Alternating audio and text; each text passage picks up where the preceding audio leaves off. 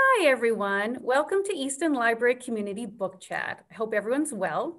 And I'm super excited to welcome today's guest. It is Reverend Ali Brundige, the priest in charge at Christ Church here in Easton. Hey, Reverend Ali, thanks for coming. Thanks so much for having me. It was so nice to have you. You're pretty new to Easton, is that right? That's right. I just started in January, so I've been really excited to get to know my parish and the town and such a lovely community. Thank you. It is a lovely community. So how have you been enjoying our town? Your parish and your parishioners are just fantastic. But what else about the town are you enjoying? Well, I think they represent the town well. Just they have a spirit of kind of love, that they're for one another, and I get that from everyone I've encountered. Whether town selectmen, Dr. Bindleglass, who I had an interaction with, to you all at the library. I mean, just so friendly and welcoming and really care about one another and the community. And that's just so nice to be a part of. Yeah, well, that's fantastic. I mean, we're happy to have you here also. Thank you. How long have you been a reverend, Reverend Ali?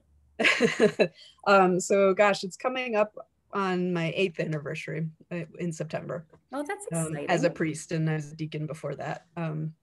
Yeah, it's a great privilege to be a priest in this world, which I'm lucky enough to be. That's great. Well, I mean, yeah, it's fantastic. And you are, a very good example of that, I think, for our town. And we're so happy to have you. Oh, thanks. Thanks so much. So I'm glad you could come today. And I'm so excited that you chose a YA book because I'm the youth services librarian and I get to order all the YA materials. So I am super excited. So you chose this beautiful book called Aristotle and Dante Discover the Secrets of the Universe, I did. which is, let's see, did it win? It was an honor, it was a Prins honor book. Mhm. And I would love for you to tell us a little bit about it. Sure. Well, so first I'll say, I just love young people. And so if there are any young people tuning in or parents of young people in that adolescent range, I think they often get the moniker, they're the hope of the future, but I think they're the hope of the present. They bring such thoughtfulness and energy and creativity to the present moment. And it's always a privilege of mine to get to know young people where they are in their journeys. And so I think I gravitate to YA for those reasons. And my previous job was as chaplain at Choate Rosemary Hall up in Wallingford. So that's a high school. So that and yeah, this book, I don't remember how I came across it, but I was so delighted when I did. I have a public library subscription wherever I am, and I listened to it actually first and read it again later. Um, and, it's a love story. It's a love story, and it's a story about two young men wrestling with identity. They're both Mexican American, and they encounter each other in just a lovely way that chance encounters happen. And each of them in their own families has various intersecting identities and stories. And another part of myself is I love stories, both fictional and I teach U.S. history in a variety of contexts, and stories shape who we are, and so both our collective stories, our family stories, and our individual stories. And I think for teens, that's just exploding as young people are becoming who they are, understanding the world around them, making sense of it, deciding who they will be and how they'll act. And I think this just captures some of that beauty of the real struggles that young people go through, but also the joy and of that discovery. Yeah. There is so much wonderful YA literature being produced right now. It is really amazing. Um, that's what I try to read pretty much exclusively right now, since, that's my like section of the library. And I mean, I could just happily just stick with that. For It's, sure. yeah, it's so I great love for yours. I kids. read it still, even though I'm not necessarily working directly with the young people anymore yeah, because I love it. Yeah. Yeah, it's really fantastic. Um, so that kind of falls into my next question of what do you like to read? You said basically just like some good human stories. Definitely. I'm drawn to a good story, and that could come in a whole variety of ways. So YA, I do love to read. I think they tell good stories generally, and um, there's both a realism and a hopefulness to them. I like magical realism. I think Mm. that which inspires us to think beyond what we imagine as possible is a good thing. Obviously, I'm a person who believes in faith and hope and imagination and all the possibilities that come from those gifts, those spiritual gifts, which I think are accessible to all of us, regardless if we believe in a God or not. And uh, so magical realism for that reason speaks to me. And then good history, like I mentioned, I'm a history teacher, but good historical fiction really touches me as well. I was really, when I had to pick a book, I was really torn. There's so many. Ta-Nehisi Coates' Water Dancer really moved me recently, which has that sort of both magical realism and historical fiction quality to it.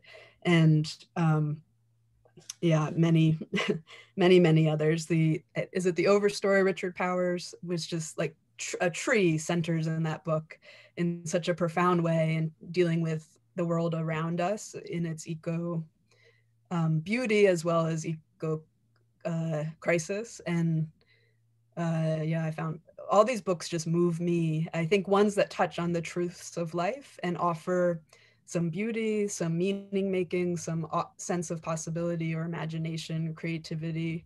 Those are what I gravitate to.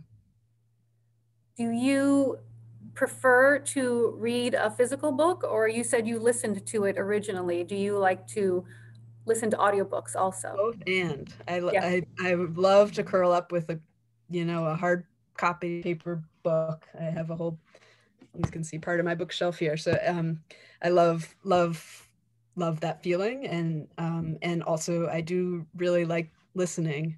If both in drives or on walks. I'm a very I believe in movement and feel that in my body. I'm a kinesthetic learner.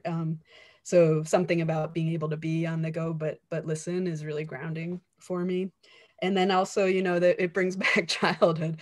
I'm in my 40s, but back, getting read to is a beautiful thing. I come from a family of teachers, and so we definitely were read books. That was a great gift they gave us, that love of books. And so there's a familiarity and a comfort there too, but both and. Yeah, there's something about being read to that is very comforting. Mm-hmm. And especially if there is a good narrator, yeah, Mm-hmm. it's a really unique experience. Mm-hmm. And I mean, it's great that there's hardly a book that you can't find an audio version of, which is nice. Yeah. And sometimes when authors read them themselves, you Yeah. even, you get their voice in an even deeper way, and which is Yeah. lovely. Mm-hmm. Yeah, that is great when they can do that, when that's a possibility. So, well, Aristotle and Dante discover the secrets of the universe. We have it here at the Easton Library. We have it in, nice old-fashioned book type. And we also have it in, these are fantastic. This is an audio book. It's called a Playaway. Mm. So it's a small device. It's a little pre-loaded one book, and you can Oh, cool. just plug your earbuds in there and listen while you walk, or you can stick it in your auxiliary port in your car and listen to it. And those are fantastic. So we have the book in both of those forms. And you can just come to the Easton Library website and hit search the catalog to find those copies. And you can come in and either check them out in person, or we can have them for you available for curbside pickup. Neat. Yeah. So Reverend Ellie, thank you so much for Oh, sure. talking to us and Thanks. for recommending this fantastic book, which I'm sticking on my list for sure. Oh, I'm so glad. Yeah. I hope lots of people check it out. It really is lovely and meaningful. And I hope hope that will be your so. experience in reading it. Mm-hmm. Yeah. Yeah. And I know people this week are probably celebrating Passover and Holy Week. And so I wish you all who celebrate very blessed celebrations. Thank you. And to you too. Thank you. All right, and to everybody in Easton, thank you so much for joining us for Easton Community Book Chat, and we hope to see you again very soon. Bye.